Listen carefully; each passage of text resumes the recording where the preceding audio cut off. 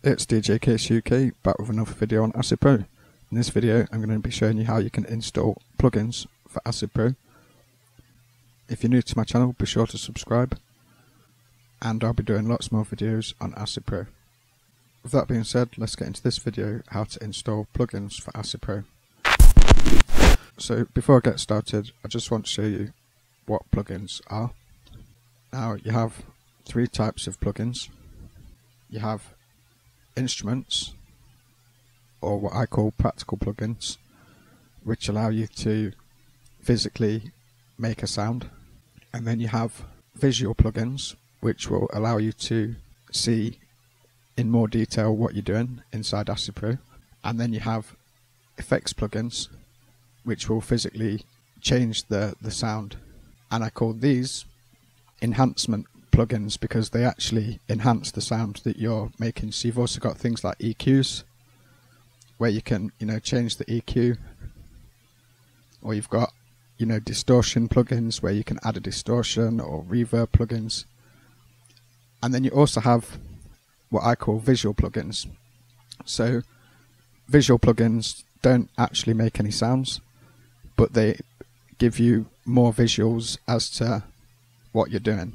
So this one is a frequency analytic tool. So when I play a sound,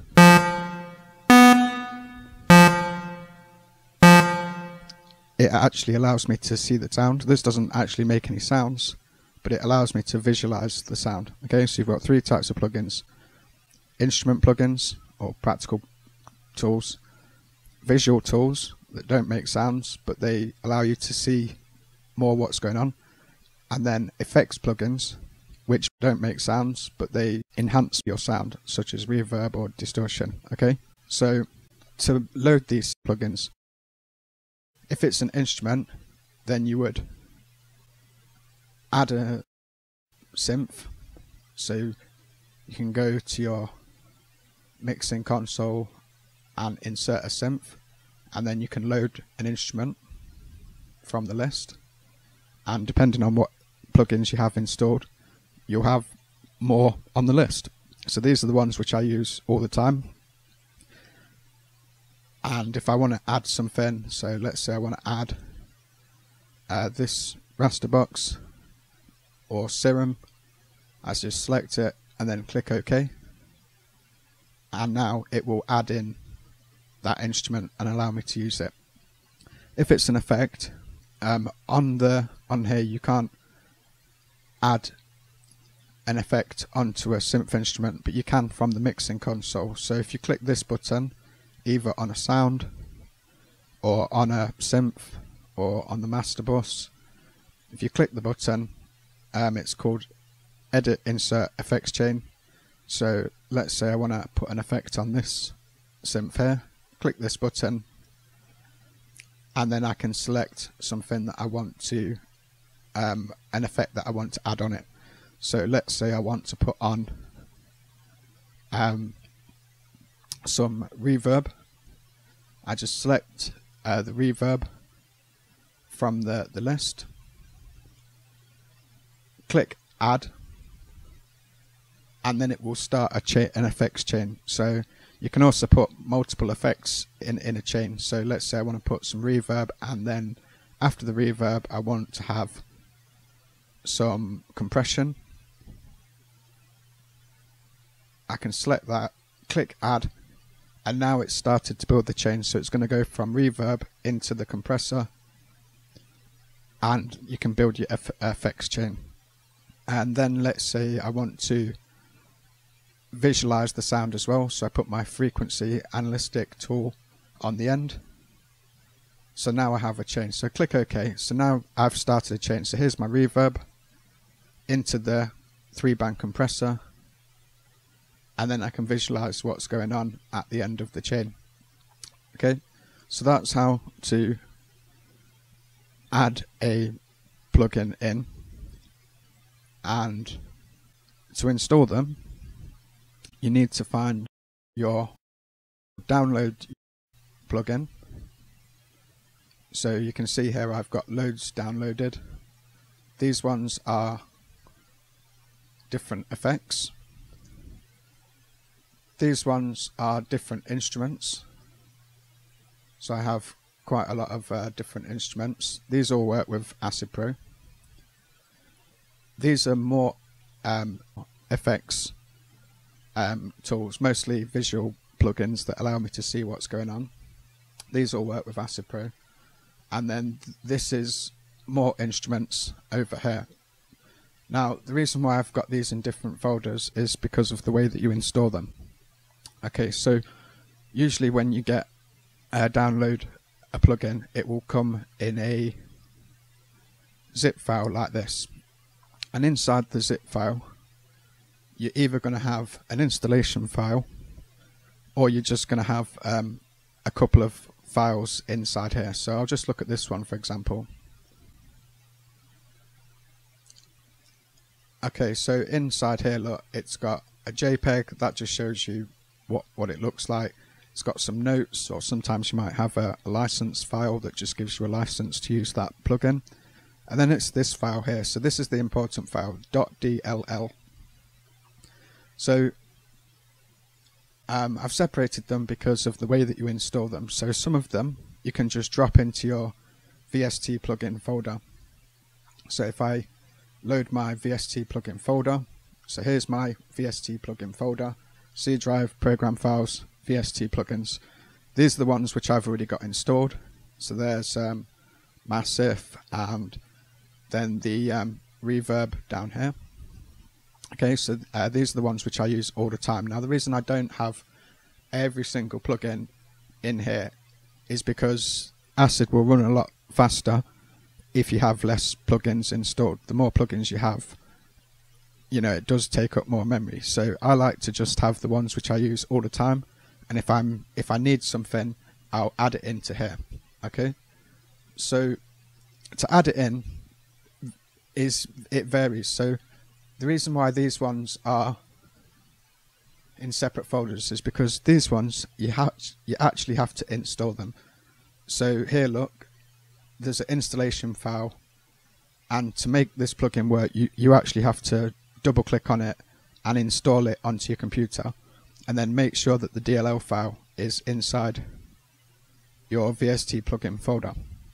Same with these ones over here. So here's Massive. I actually have to install it onto the computer and make sure that the DLL file is inside here. Now, I like to create a folder. So if I'm installing something, I like to create a folder like this so that I can keep everything organized, because let's say I've made a new sound or a new effect, I can save that for later use. So if I keep all of my folders like this, it allows me to, you know, if I'm saving a file, I can keep everything organized in there. So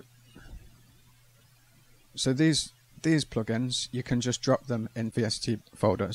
So if you go into so here is lots of different synths.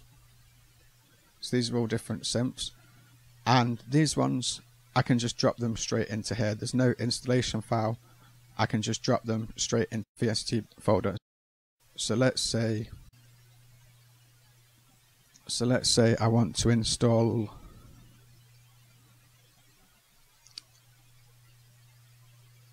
let's say I want to install this one. So this is a B station synth.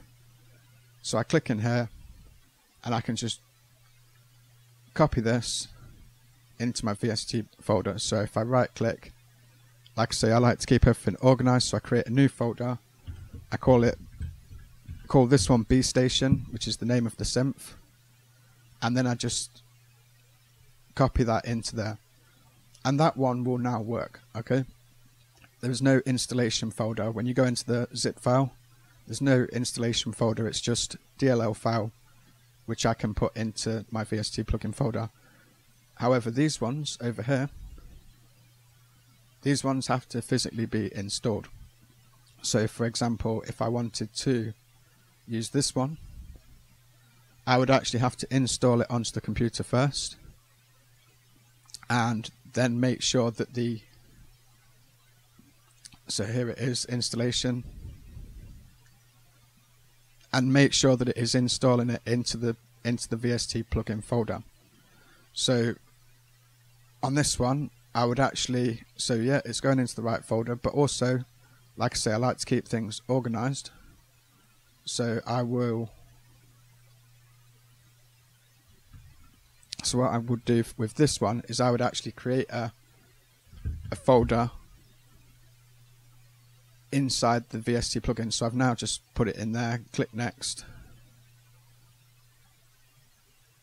Now this part here, if you're using Acid Pro 7 or below, then it will only accept 32-bit plugins.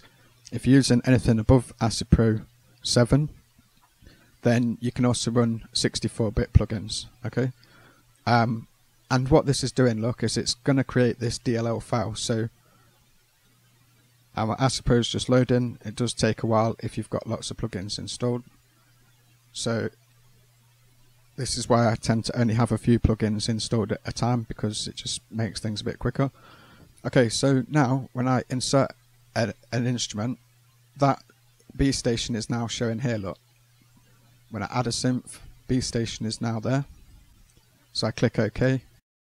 Okay, so there it is. Okay, so it really depends on what kind of plugin it is as to how you open it. So if it's an instrument, you need to add a synth and then load it off the synth menu. Or if it's an effect plugin, then you can press your button for adding effects, and then you will find it in here. Now sometimes some plugins might not work and they will show up in the failed folder or in the ignored folder. I like to ignore ones that I don't use, so I don't really use these, so I've just ignored them so that they're not in the way. Okay, and sometimes if you've installed a plugin, it might not show because Acid Pro can't find it.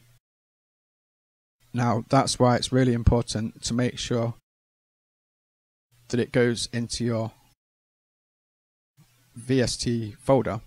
Sometimes when you install a plugin, either you forgot to put it into this folder, or you've installed it into, or sometimes it just installs it into a different folder. It doesn't give you a choice putting it into here. So as long as it's installed, you can make a copy of the DLL file, put it into here, and that should work. But if it's still not showing, then what you can do is go into your plugin manager tab. So there's a tab here called plugin manager. If you click this button,